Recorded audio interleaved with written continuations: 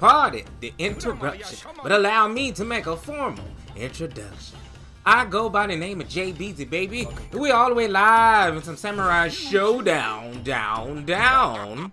Now, I just wanted to make this video real quick because I was messing around in the training room and with the character Yashamaru. I believe that's how you pronounce his name. See, I'm getting better with my Japanese. But anyways, so we're going to go to the dojo real quick. I'm about to show you something.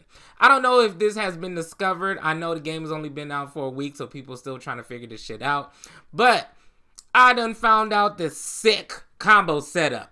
And Uncle JBeezY's about to teach it. Here we go. Alright, so you notice the rage meter at the bottom, right? Well, Yashamaru is more dangerous in rage gauge more than any character in the game. Let me explain. Because of this move right there. A lot of people don't even use that move. And it's like, what the hell? It's kind of useless, but you know what? This happens. Look at that pop up, baby. Now I know you're wondering, can I follow this up with a combo? The answer is hell yeah, bitch. You see that? 372 damage. Woo! This can be done by doing his air quarterback circle punch and his dragon punch heavy version.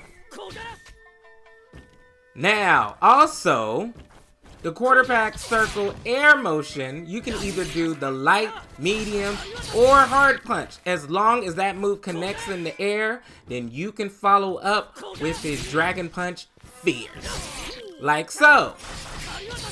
Bam. Also, as long as that air projectile hits, he can follow up with his dragon punch medium. Like so. And it barely hits, but it still connects.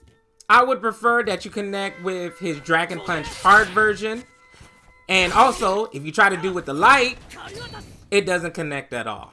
So again, the medium and the hard version of his uppercut motion attack will connect with that follow-up attack.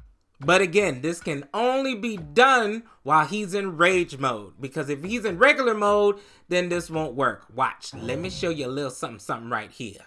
Without his rage gauge, this what happens.